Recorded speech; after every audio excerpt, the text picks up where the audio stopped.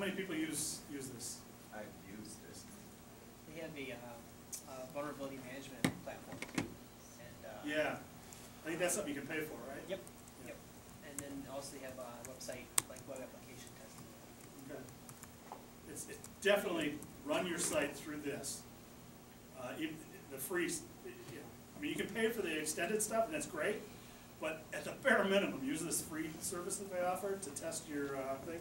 I know it says 361 seconds to go. They don't mean it.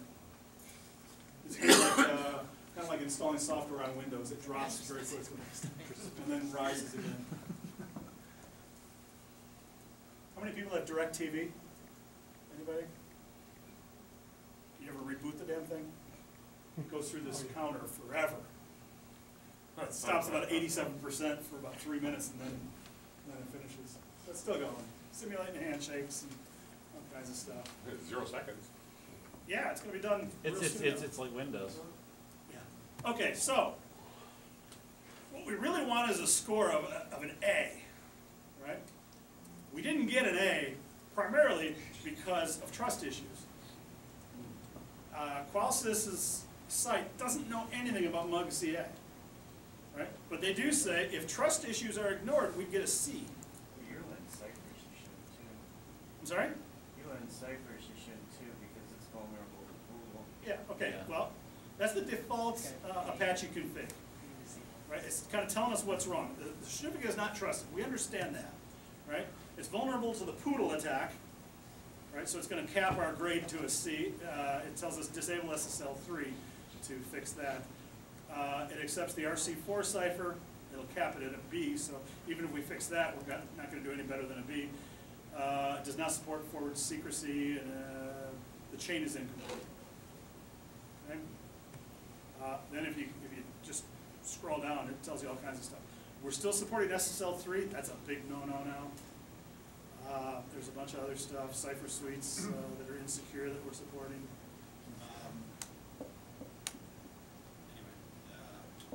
So it's great to go there and check your site, right? That's a great job.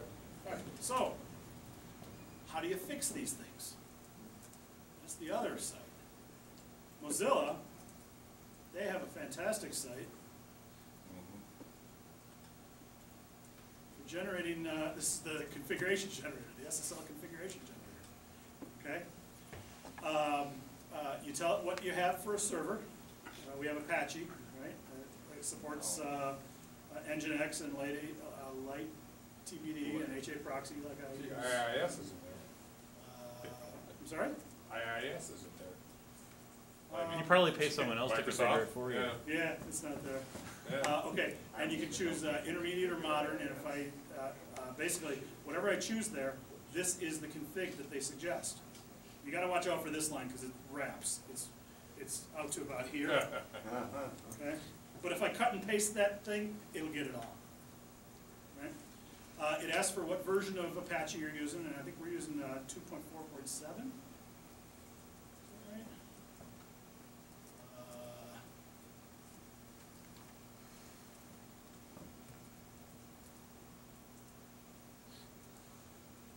We are using 2.4.7. Okay. So we'll plug that in. 4.7. And what version of OpenSSL? We are using 1.0.1F. I do know that. I checked earlier. Okay. The official version is up to 1.0.2E. This is a version of Ubuntu that's a year and a half old. Anyway, when I leave that field, you didn't see it, but it regenerated that stuff. Okay?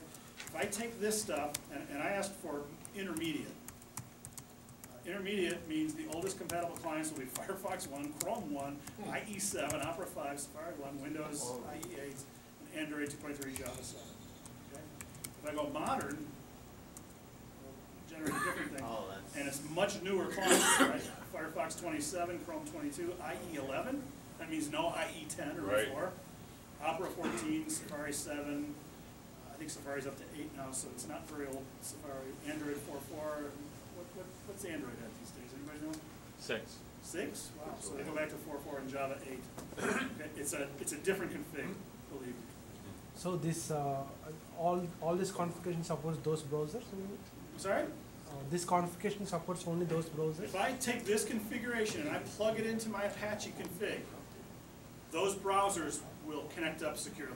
Oh, Okay? And then, But nothing Older less. browsers may not even connect at all. okay. Right. Or not they won't do sure how- SSL with it at least. Yeah, at least And now he this. redirects. Okay, so, I don't want to take the time to do the cutting and pasting, but I do have those things already in my config file. Which one, the modern or I intermediate? got them both.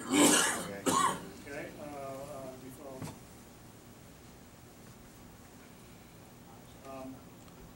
This is one of the lines that it wants, this HSTS thing. And down here, okay, down here, that's the modern config right there. Right, that's the intermediate config. I was gonna show you both, but let's just go all the way to the modern, right? That's pushing it. So there, I uncommented that. If I set wrap, you can see this long Wow. line, and I'm kind of colorblind, so I can't see that red at all. I know that there's some red there. Yeah. Maybe you guys can read it better than I can. Anyway, it's got, any place where it's got an exclamation, that means turn that off. So it's like turn off DES, turn off RC4, turn off 3DES, turn off MD5, turn off a whole bunch of these things. But anyway, this is the ciphers that browser, that server will support. Turns off SSL compression, honors cipher order. That means there's a colon every so often here. That means first try this cipher, and if that one, if the browser and the server negotiate with each other how they're going to communicate. And it starts, that negotiation is driven by this cipher suite command line. Okay, so that's, basically it's trying all the best ones first, and then it keeps falling back, till eventually they'll agree on something. All right? And then there's some lines down here too, that are also part of it, but they didn't change in between intermediate and modern. Okay, so I'm going to save that. I'm going to check.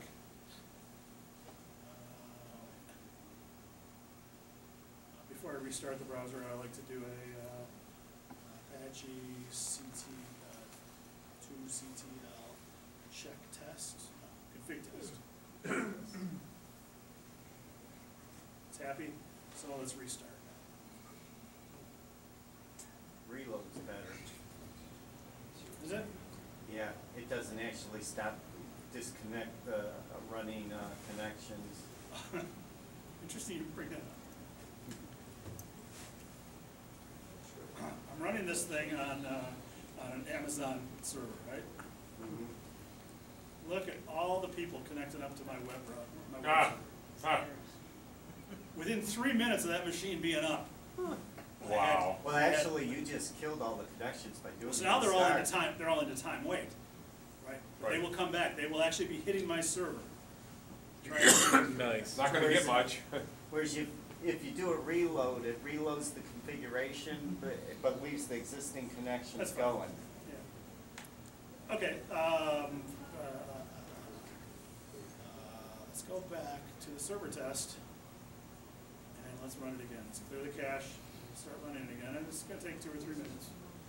So while that's running, questions? I just wanted to, if anybody runs IIS, Yeah. there's actually a tool out there called IIS Crypto. I don't know if you see it from here, but basically it gives you little checkboxes. It lets you enable. Like It's a tool basically- on the IIS machine? Yeah, you just install it, Okay.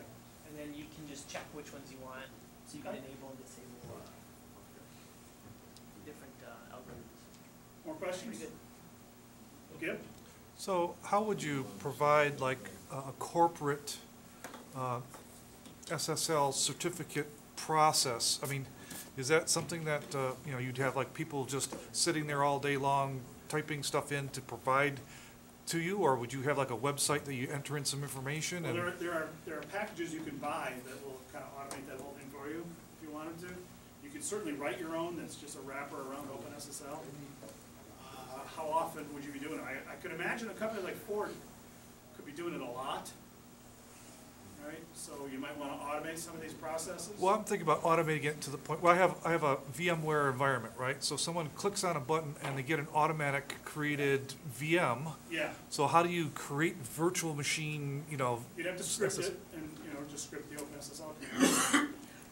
And the process of creating that VM, you probably had to give it a name or a tag or something, so, set up a tag. I don't have a lot of experience with AWS, but I know you can create these tag things, and you could make one of the tags the server name, and then you could fetch that from Amazon and generate your certificate with that name. You could really automate the whole thing. Right? Okay, so we got a little bit better. We went from a C to a B. It's still got a problem with obviously with our, it's not going to trust our certificate, Sure. but the chain is incomplete. Okay? There's one more thing we can change. We'll actually get that thing up to an A. One more thing we can change, and that's this. Remember I copied that MUGCA cert file over to the SSL Certs? The time is now 8:30 and the library will be closing in 30 minutes at 9 p.m. Please be advised that the internet will shut down 10 minutes before closing. Okay. Thank you. Poor internet. Now it knows. Yeah, so now if I, would you say reload? Yes. Okay, reload, it's much faster. It doesn't have to wait for those connections to. Shut down. Okay, so now we'll do it one more time. Could you summarize again what you just changed? I didn't quite catch that. I put the MUGCA certificate, I basically made our server serve up the MUGCA certificate as part of the certificate chain. Remember this example of these certificates, that each one's signed by a separate one? If you do that, if you have a certificate on your web server that's signed by like a chain that's 3 or 4 long, you have to provide all these intermediate keys. Like hopefully your browser already knows about the root certificate, but you have to provide these at the server so that it can fetch the whole chain of certificates and verify each one until it gets to this. I just basically made MUGCA available on the web server at the SSL level, not at the file downloadable level. I configured Apache to serve up that file along with my certificate. By doing that, you can see it finished. See what our score did? Our score jumped up to an A. Right? Forget the T, because we know that they're not going to trust MUGCA. But if it weren't for that trust issue, that big honking trust issue, our server is configured with an A level of security, which is pretty nice. Okay? So the only problem it's got is our certificate is not trusted. It likes all the configuration we have. Okay? It's got the 2 certificates and everything else. So, if you're going to set up your server, you're going to put an SSL certificate on it, you really want to try this QualSys SSL Labs thing, and you want to use that Mozilla site to get your configuration. Because believe me, I spent a lot of time before I stumbled onto that Mozilla site trying to get my score to come up on my servers for my public-facing systems. Will those links be somewhere that we can get at? Well, they're on my slides. I should make my slides available.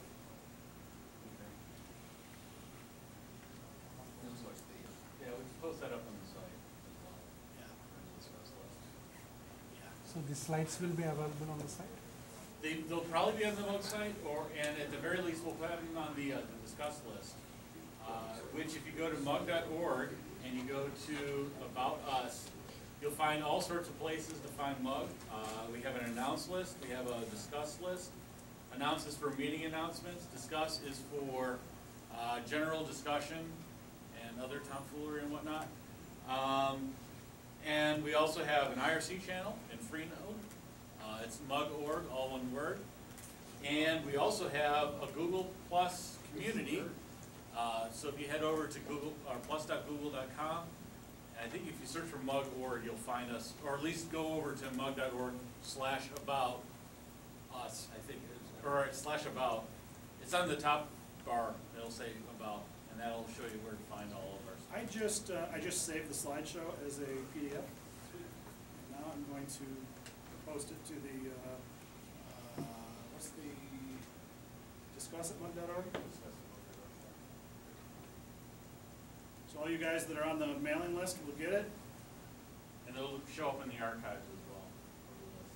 Oh, yeah. You want it? Okay, just one second. Sorry, Craig, it's taking so long.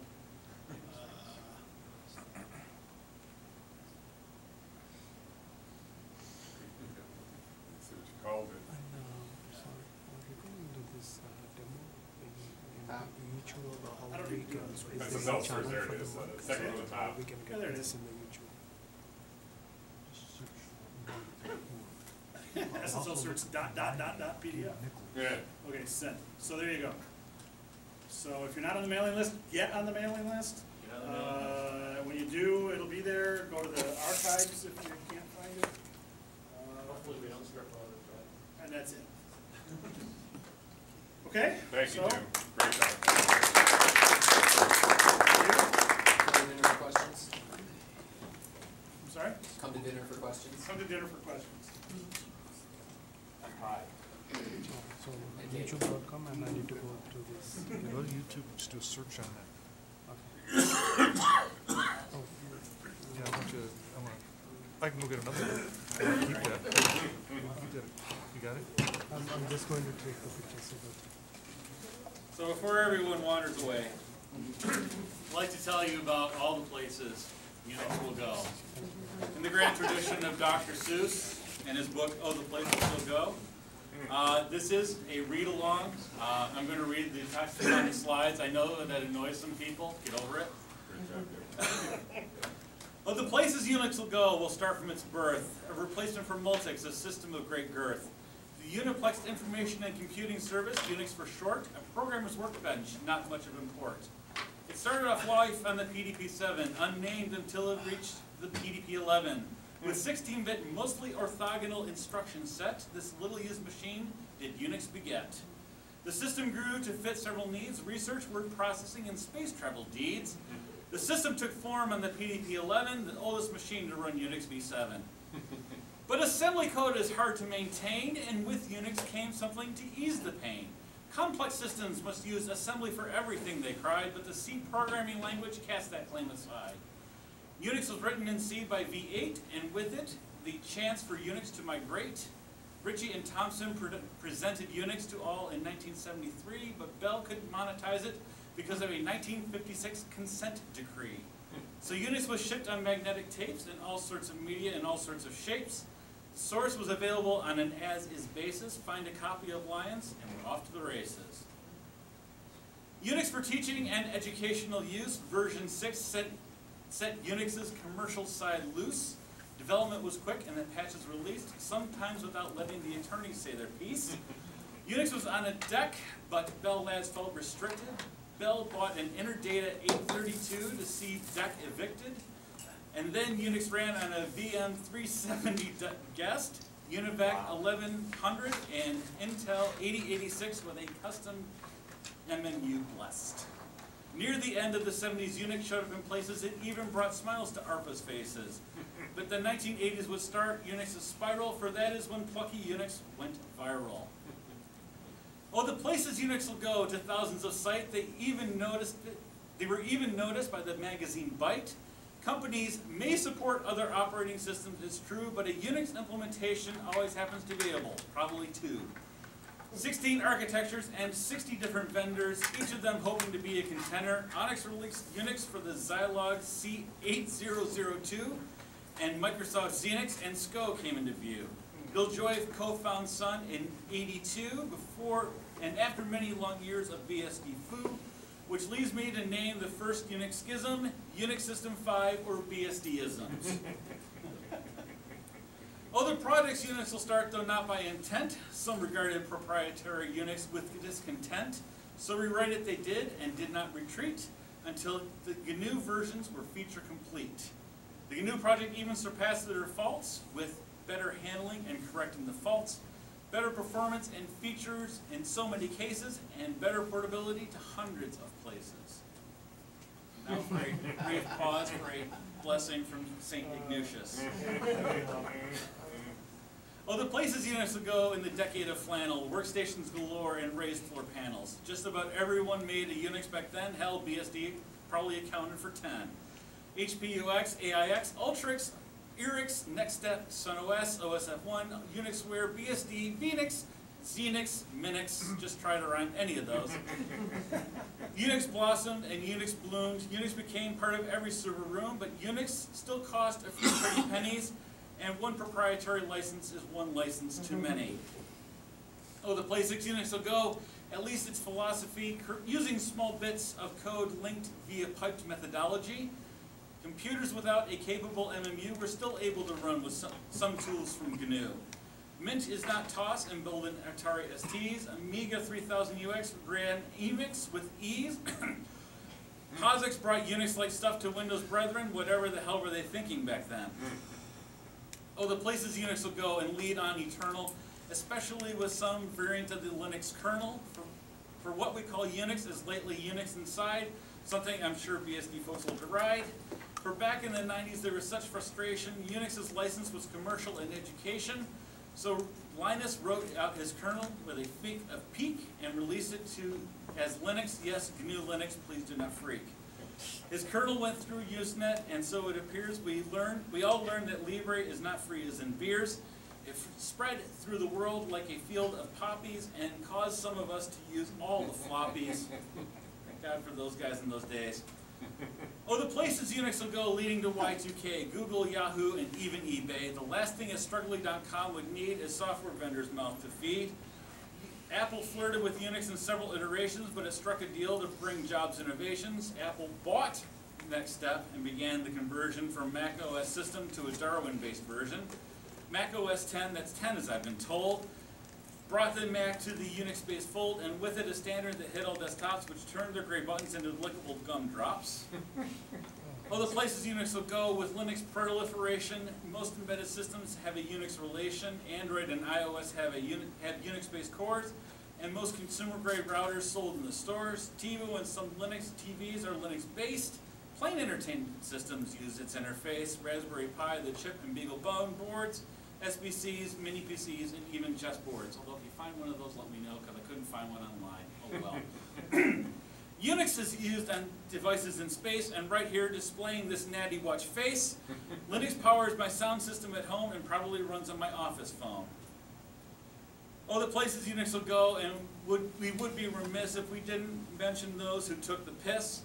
Unix has its detractors and claims Unix stunted operating systems perfection affronted, to which I say bullshit and point to the facts.